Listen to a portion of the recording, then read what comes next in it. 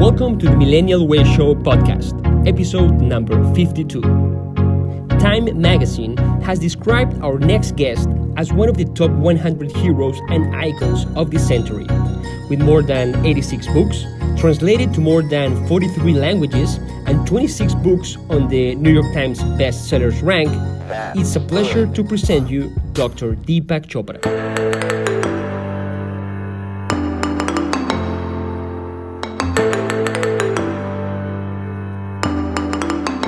He is a world-renowned pioneer in integrative medicine and personal transformation. Founder of the Chopra Foundation, co-founder of Jigo.com and Chopra Global. We wanted to invite him to our show to talk about his latest book, Metahuman, Unleashing Your Infinite Potential. He accepted our call while he was in Houston, Texas. This is the interview. Hello. Hello, Dr. Chopra. Hi, Ismail. How are you? Good, Dr. Chopra. Thank you very much. A pleasure to hear you again. Well, it's wonderful to speak to you. How are you? Good. Thank you very much, Dr. Chopra. We're going to start the interview right now, if you don't mind, okay? Yes, please do. Excellent. Dr. Chopra, thank you very much for this interview for the Millennial Way Show. You're more than welcome. Thank you for having me. Before we talk about Metahuman, your latest book, I just realized that actually the address of your hotel where you are right now in Houston, Texas, the number is 1919. And the suite of our recording studio for today in Miami, Florida, is also 1919. Is this just pure and simple coincidence? I guess that synchronicity is a good sign. Synchronicity is a good sign. I wanted to mention the coincidence of the situation because if you realize he was in a 1919 address in Houston, Texas, and we were at the same address, 1919, but in Miami, Florida. Dr. Chopra have written several books about how to harness the infinite power of coincidence. One of them is called The Spontaneous Fulfillment of Desire, and another one is called Synchro Destiny, harnessing the infinite power of coincidence to create miracles. But let's go back to our conversation with Deepak Chopra. But in simple words, doctor, how we can achieve this metahuman? You have to realize that the human mind, the everyday human mind, is a social mind. It's what we call the hypnosis of social conditioning.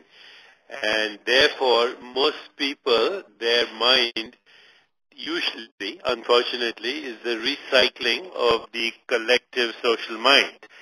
And you can see what the collective social mind is, what we call media, what we call education, what we call entertainment, what we call social networks, or even the news. And all that is good in a sense that culture informs us about what is happening in the world. But at the same time, if you look at what is happening in the world, you see war, terrorism, eco-destruction, extinction of species, mechanized instruments of death, nuclear weapons, biological warfare, internet hacking, and hacking of democracy and freedom.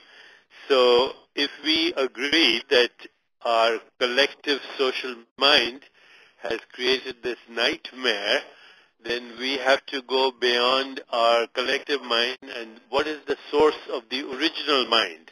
And you find that in any child. Every child is full of wonder, full of curiosity, full of love, full of empathy, full of compassion, full of adventure, full of a desire for truth, goodness, beauty, harmony, love, compassion, joy, empathy, and playfulness. If we restore that original experience, which all of us were born with, then we wake up the inner genius in every human being.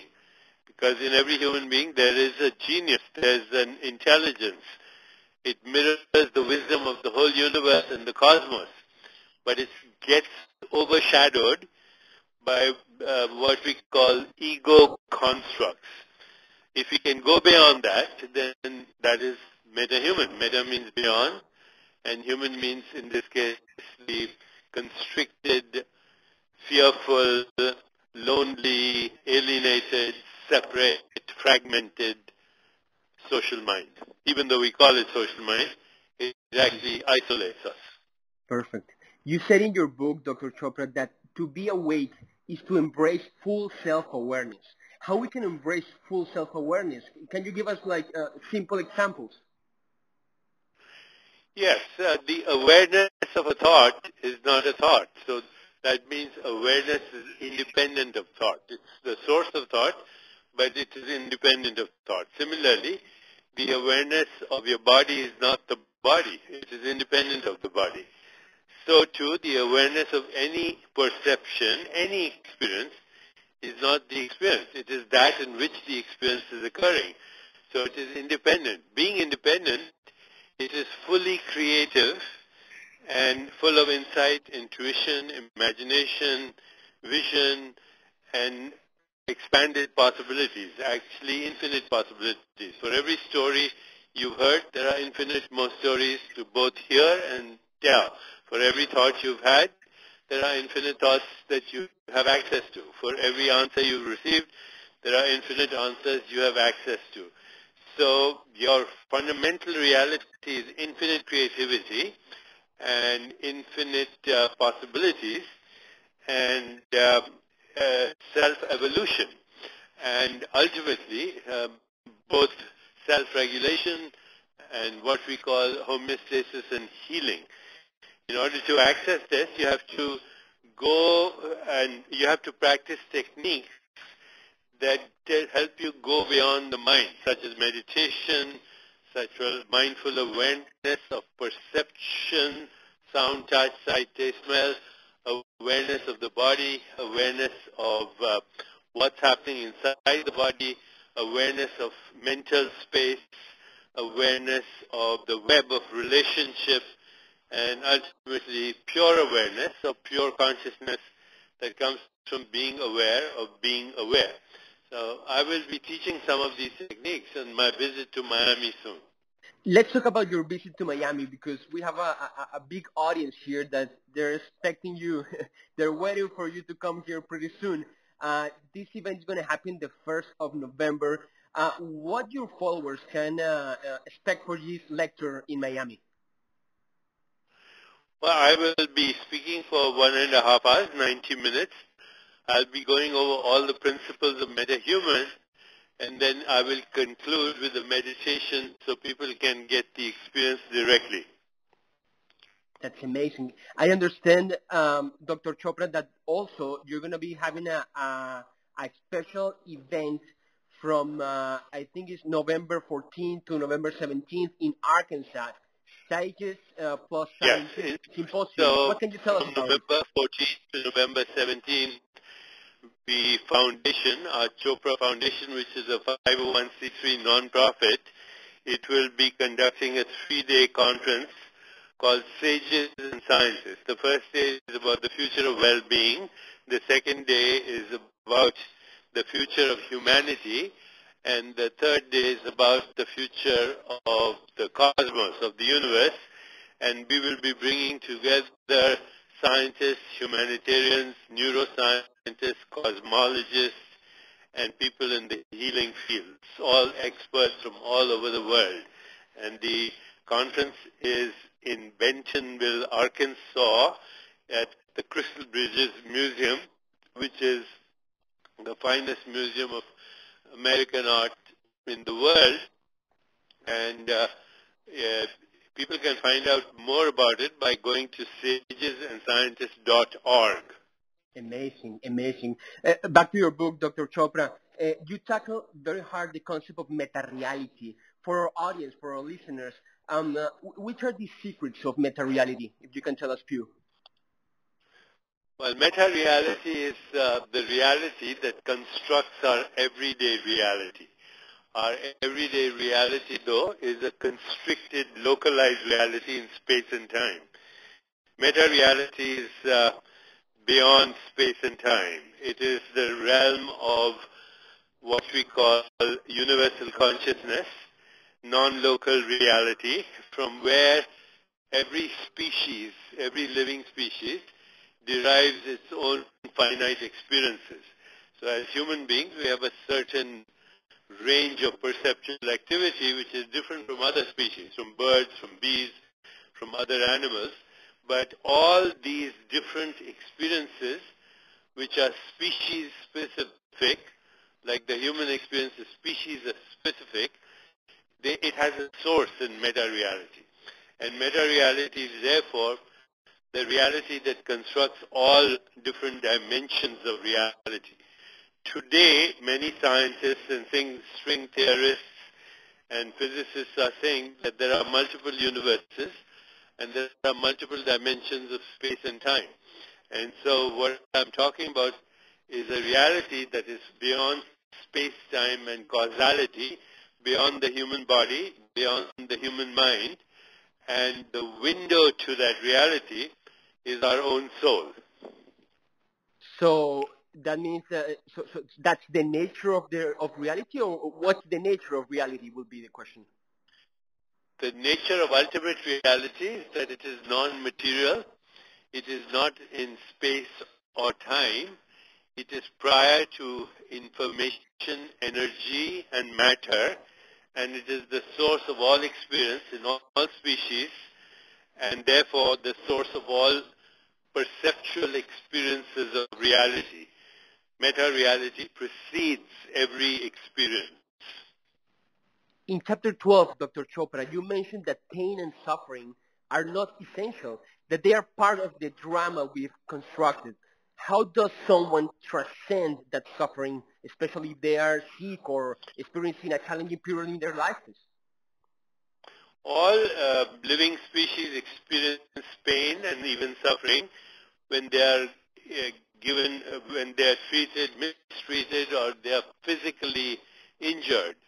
But human beings suffer because of their fears of old age, infirmity, death. They suffer because they confuse their ego with their true self. They suffer because they are afraid of impermanence.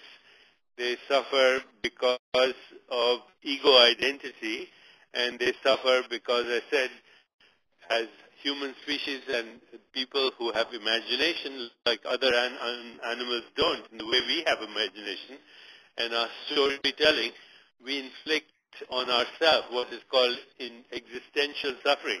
Existential suffering is the reason for philosophy and religion and spiritual seeking and even a scientific understanding of the source of our existence. So this book addresses what we call existential suffering and how to go beyond it.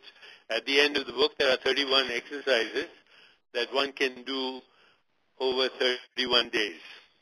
That's amazing. You just mentioned ego, and you talk also about three different types of self: the ego personality, the unconscious self, and the true self. Can you please describe very quickly each one of and how can individuals make the leap towards their true self?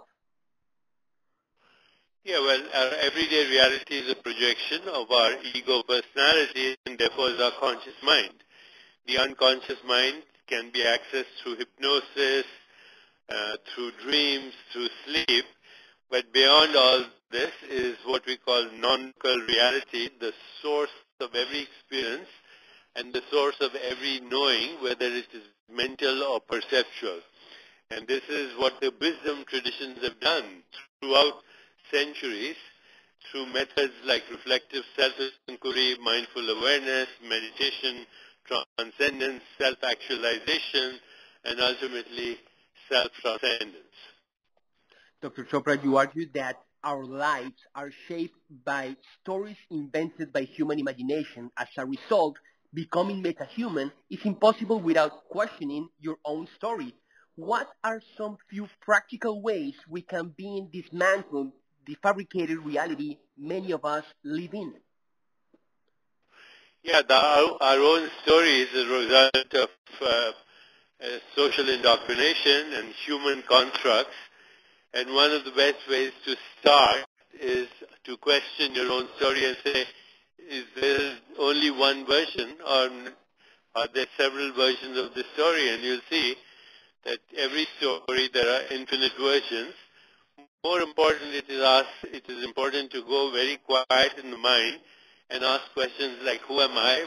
What do I want? What's my purpose? And what am I grateful for? With that kind of self-reflection and stillness starts the journey to Metahuman. Very quickly, choiceless awareness.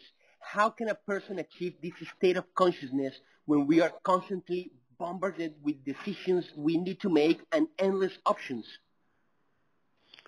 Choiceless awareness means being aware of the choices as you make them and allowing spontaneity, no resistance, no anticipation, no regrets. The present moment is alive with infinite possibilities. So Krishnamurti, the great Indian philosopher, said choiceless awareness is the ability to observe yourself without judging yourself. I start my day every day by committing to non-judgment of myself and others. Last question, Dr. Chopra, and we really appreciate your time. Which will be Sure. your best advice to the new generations to become the best version of themselves and live a happy and fulfilled life? But you have to know what you want. You have to have the ability to still yourself. You have to be non-judgmental, and you have to cultivate what we call divine emotions like love, compassion, joy, equanimity, and then that is the best way to start. Dr. Chopra, we really, really appreciate your time, and we hope to see you pretty soon here in Miami, Florida. It was a pleasure to have I'm you really in the looking Millennial forward to my visit to Miami. Thank you so much.